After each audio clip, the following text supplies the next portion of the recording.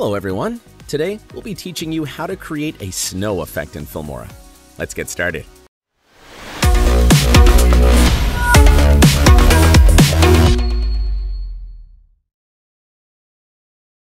First, drag your footage onto the timeline and duplicate it on track 2. Select track 2 footage, go to the Effects tab, then to New Blue Effects, then to Filters, and apply the Tint effect. Change the tint color to a slightly bluish hue because snow gives off a blue tone, not a white one. Then, change the tint value to 24, saturation to -100, brightness to -34, and film gamma to 90. Next, go to the Video tab and change the blend mode to Lightning.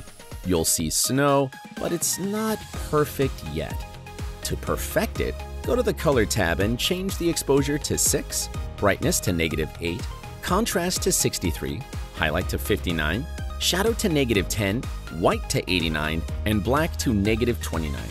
Adjust the side sliders under the color wheels to get the desired snow effect.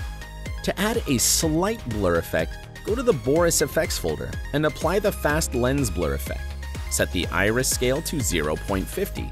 This doesn't make a big difference, but if you switch off and on the effect, you will notice the changes. To add a glow effect, apply the glow effect from plus lights, draw the effect mask onto the ground, and then add blur strength. Expand the glow option, set the brightness to 20, and change the color to a light bluish tint. Expand the color correction option and adjust saturation, brightness, contrast, and gamma. Now, duplicate the track 1 footage to track 3 and change the blend mode to hard light. Then, go to the mask and select a linear mask, rotate it by -90, adjust the Y position, and increase the blur strength. This creates depth in the background.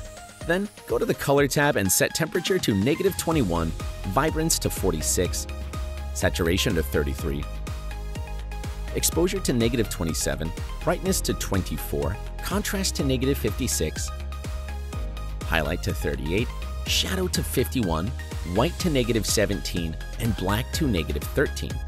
Apply the tint effect, change the color to a light bluish tone, change the tint value to 100, saturation to 76, and brightness to -47.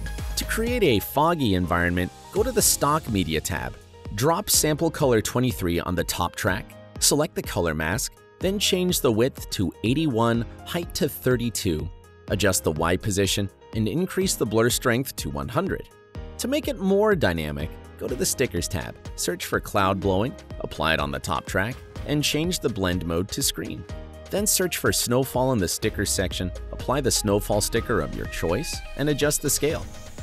Finally, apply a clear contrast LUT, set the opacity to 30, then apply the S-Log Creative 03 LUT and set the opacity to 30. Now, let's render the project to see the final preview.